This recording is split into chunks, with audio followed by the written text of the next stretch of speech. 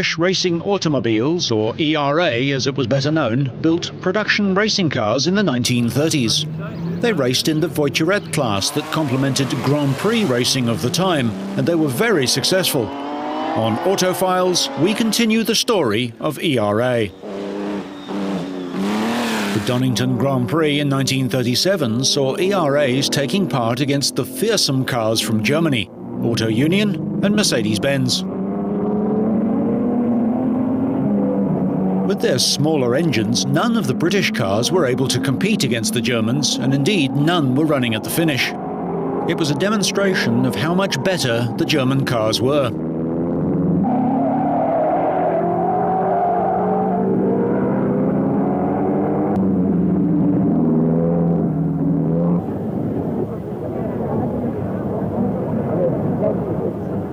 At Crystal Palace in London, ERA driver Prince Bira was able to hold off all the Maseratis. The young Siamese Bira was crowned King of the Palace. He walks across the track with his cousin, Chula. 1937 was to be the last really successful year for ERA in international Voiturette racing. The financial stress of running cars in races abroad and in Britain was telling on the pocket of Humphrey Cook.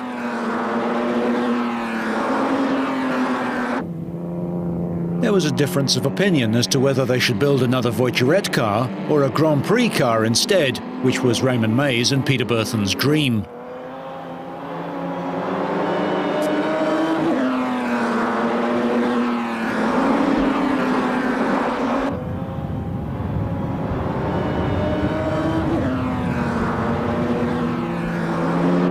Bira takes the final Laurels of the Year at Crystal Palace, presented by Lord Howe. In 1938, ERA received a big surprise. The winner of the race at Donington Park was the little 750cc Works Austin. By now, Lord Austin's twin-overhead camshaft miniature Grand Prix cars were as quick as anything around, and Bira had to be satisfied with second place.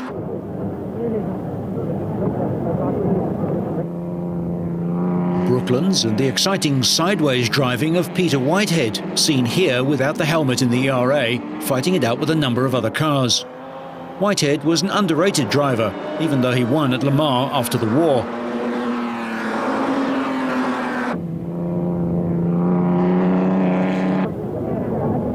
Donington Park and Bira showing his skills as a sculptor. The Pat Fairfield Memorial, unveiled by Lord Howe. South African Fairfield had helped put ERA on the map. Rare colour film from Donington Park in 1938. Bira racing against the Austins and using all his skills to secure victory.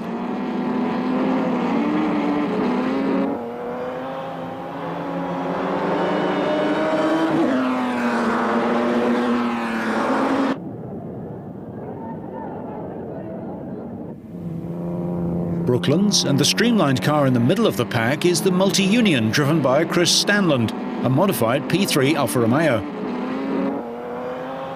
On the outer circuit, the Altas, the MGs, the Bugattis and the ERAs fighting it out. Another new British star coming to the fore in 1938 was Johnny Wakefield at the wheel of an ERA, winning the 200-mile race.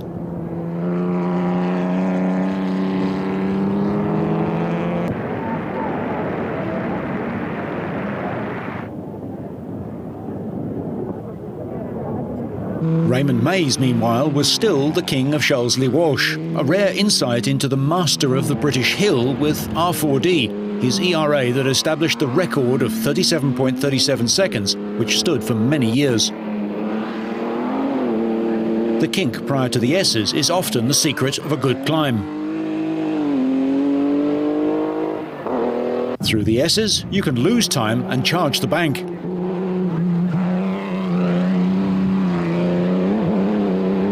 This was a polished professional at his very best, coming down the hill to the applause of the crowd and their congratulations. Early in 1939, Mays left ERA. He had tested the new E-Type, but the car he took with him was R4D. Donington Park, 1939. The Maserati opposition was not on form on this day, and Bira was at the wheel of his third ERA, Hanuman. This was a Zolla supercharged car bought from the factory.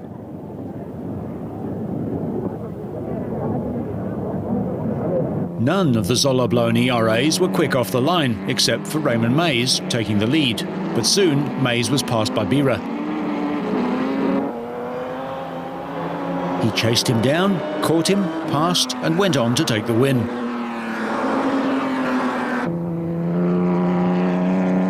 This was the last significant race held at Donington in the pre-war years. Notice the great change in the circuit from today's circuit.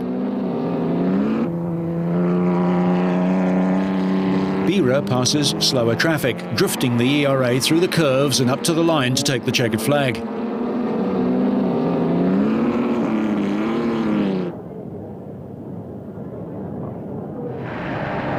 Congratulations over, it was on to the continent, where, at Reims, Bira crashed the car. Present at Albi in France the following week was the E-Type ERA in the hands of Arthur Dobson, the opposition coming from Johnny Wakefield's new 4CL Maserati.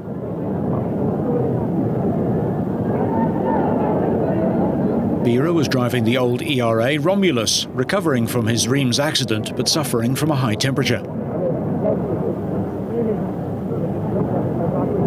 The cars line up at the start of what was to be one of the best performances by the E-Type ERA. Dobson started in pole position and went straight into the lead.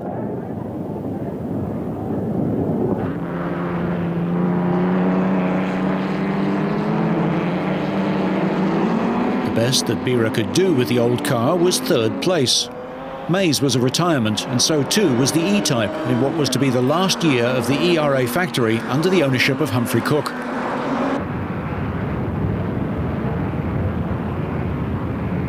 The winner of the race, Johnny Wakefield, with the brave Bira finishing third.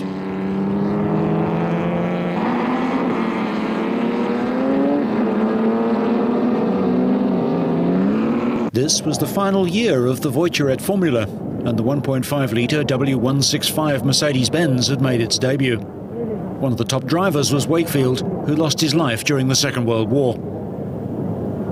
And here is Mays competing at the Prescott hill climb with Ken Richardson, later to be the chief mechanic at BRM, pushing the car at the start. His opposition on this occasion was from Bugatti. Jean-Pierre Vermeil at the wheel of Bugatti's last Grand Prix car. Mays was triumphant, taking on the best that France could offer. Then came the Second World War.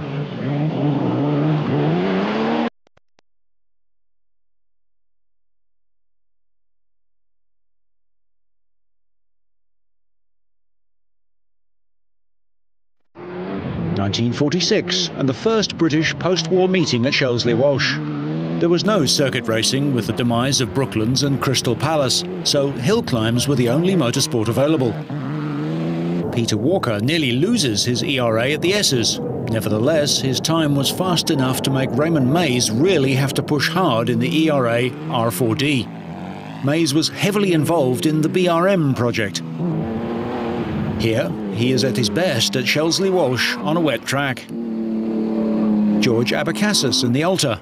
But it was a remarkable performance by Mays, showing his mastery of the hill and the car, as he takes fastest time of the day in the first post-war meeting. The first major race meeting to be held in Britain after the war was at Silverstone in 1948. In ERAs, Cuth Harrison, Bob Gerrard and Raymond Mays. Bira was back at the wheel of a Maserati. If the ERAs were no longer winning cars for the 1.5-litre Grand Prix formula, their reliability at least ensured them places.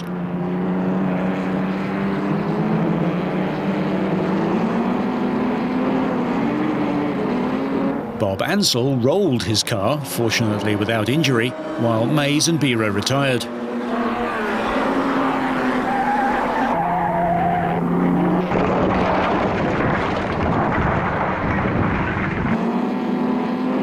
Villoresi won in the 4 CLT Maserati.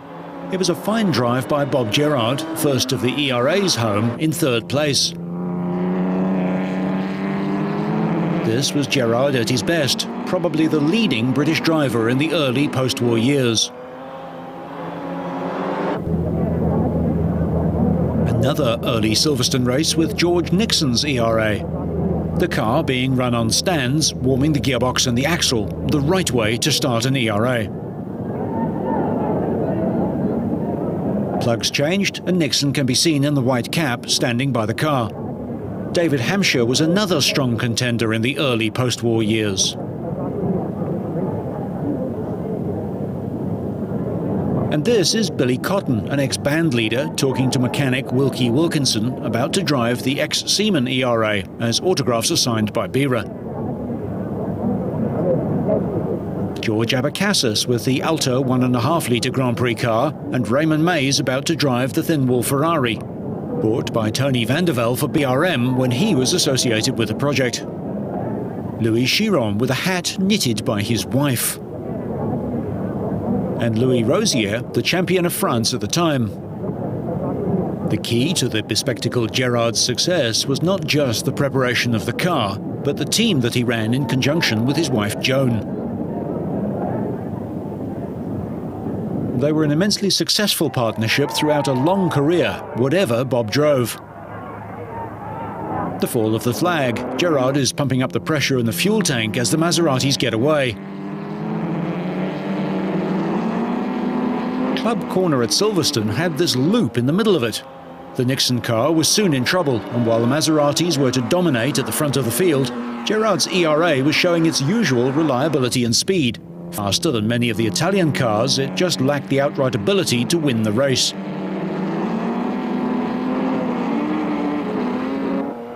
Not so its driver, who never had the opportunity of driving a modern Grand Prix car. Bira retired, and so did Reg Parnell. The car that lasted longest was Baron de Graffenried's 4 CLT Maserati.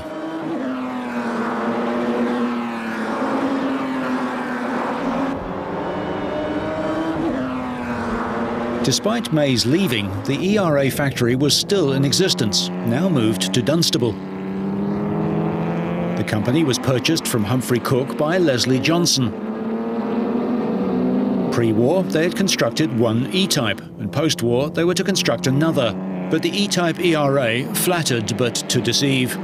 Here, Gerrard receives congratulations from his wife and the team after another fine race at Silverstone.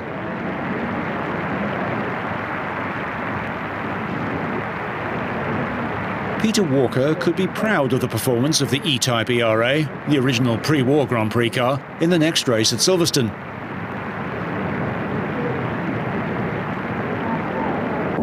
The E-Type had already passed through the hands of Parnell and then into the Walker-Whitehead team.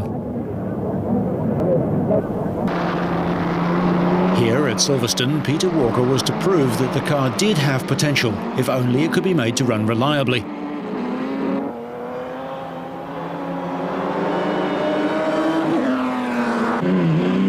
The pre-war cars were still very successful on the hills. Here is Raymond Mays at Rest and Be Thankful in Scotland. Mays went on to win the first British Hill Climb Championship with R4D.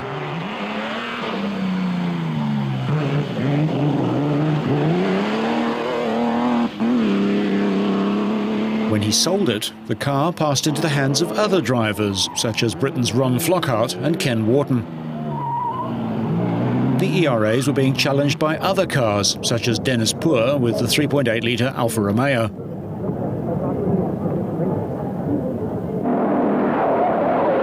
There was another challenge too to Mays and ERA domination, coming from small cars like the Cooper 1100. The driver to watch was Ken Wharton. Surprisingly, Wharton shared his driving between a Cooper and R11B, Humphrey. Wharton is seen here at Chesley Walsh. He was later to include R4D among his cars. Here he rides the bank in his efforts to get to the top faster than Mays. Ken Wharton was a great all-round driver on both hills and circuits. So too was Dennis Poor, another champion, seen here talking to Mays and Wharton.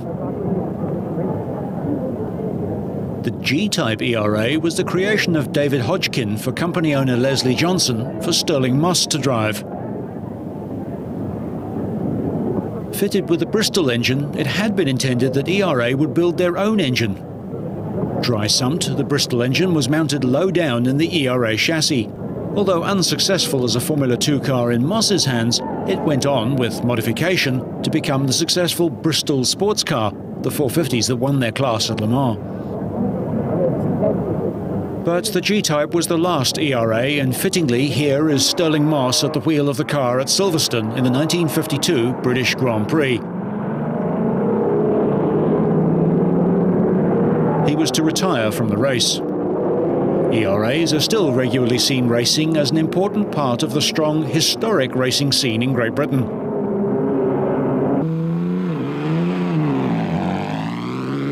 Here is a selection of the exciting cars. The ex-Whitehead car in the hands of Pink Floyd drummer Nick Mason.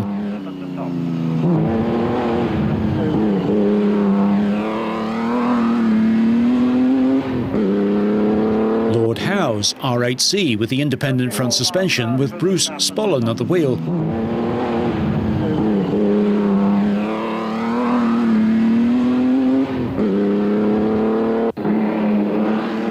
And the memorial at Shelsley to Raymond Mays, the father of British hill climbing, ERA and BRM. Patrick Lindsay in R5B Remus and John Venables Llewellyn in R4A were among the starters at Silverstone in the 50th anniversary ERA race in 1984. Martin Morris in Humphrey. Bruce Spollen in the ex-Howe R8C, and Romulus, the most successful ERA. Historic racing expert Willie Green on driving ERAs, especially those with independent suspension. Yes, basically it didn't work, but I can fully understand why they did it. This comes back to the old thing about bumps on circuits. Some of the circuits then were so bumpy that if you didn't have independent front suspension, it tended to deflect the car and throw it offline. Nowadays we're driving on billiard tables and you don't need suspension. So you really don't need geometry again. It's just like a big go-kart. And the B-Maxwell cars handle a great deal better than any of the cars with independent front suspension. The D-Type ERA, of which there is only one, R4D, has independent front suspension. How does this compare with the other ERAs? Well, it had this enormous supercharger sitting right between your knees, which is an extremely dangerous position to put a supercharger. And front suspension that didn't work. And it was quite without doubt, and Neil Corner agrees with me, the most unpleasant racing car that either of us have ever driven. Why then did Raymond Mays love it so much? I don't know, because there again, you see, this is in a different era when the circuits were, much bumpier, and it probably did work like that. I don't know, perhaps he had some better development on it than when I actually drove the car, but I just didn't enjoy it.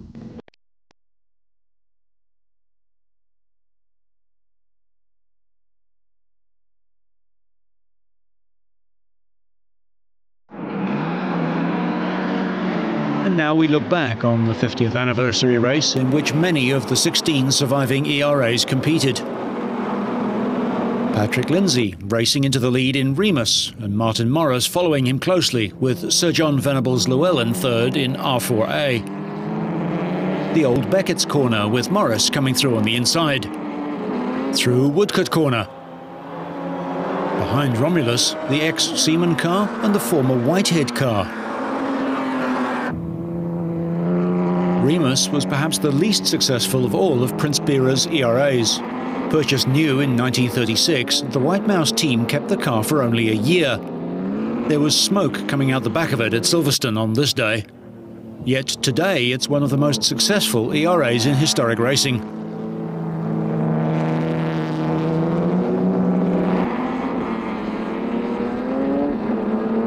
Now fitted with a 2-litre engine, Patrick Lindsay and his sons have driven this car with considerable verve. Behind is Martin Morris with Humphrey, once the Peterbell hill climb car. This car was now running with a 2-litre block which became available to ERA owners. There are few 1500cc cars still running. Acknowledging the pit signal but already aware that he had a problem, Lindsay was leading the race easily.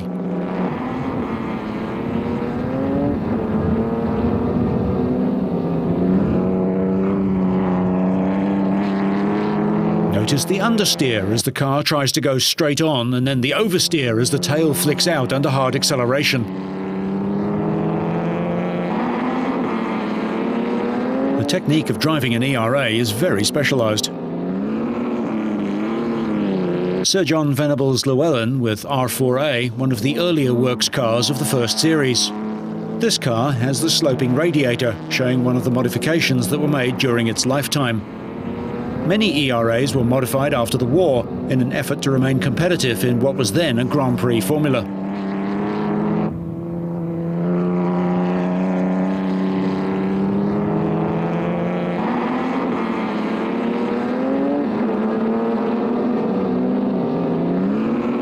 Lindsay clipping the curb and feeding on the power of the 2-litre engine, which at that time was producing around about 300 brake horsepower.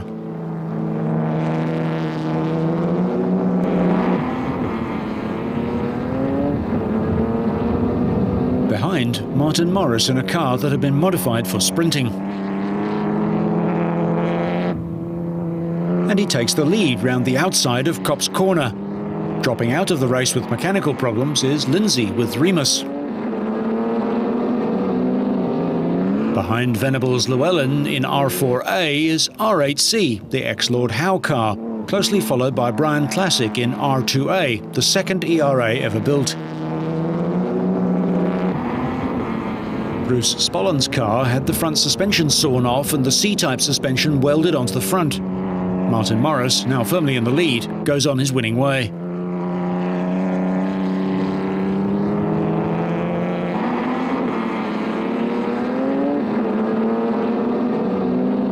Willie Green trying to close the gap, and behind him the original Romulus, now owned by Princess Nerissa Chakraborty. The other ex-Bira machine, Hanuman, which gave him his last win in an ERA post-war, chased by Joost Wildboys in R1A, the very first ERA.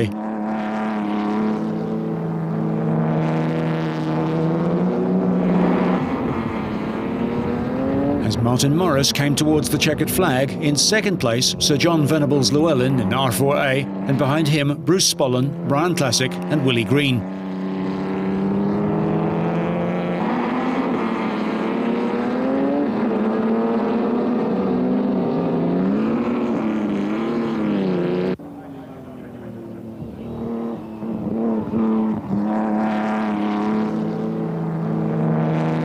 Presentation, and Martin Morris looks impressed as he takes the laurels at the end of a long, hard race. Finally, a look at R4D, perhaps the fastest ERA ever built, seen here at the Goodwood Festival of Speed in the hands of John Harper. This car is now regularly competing in historic races.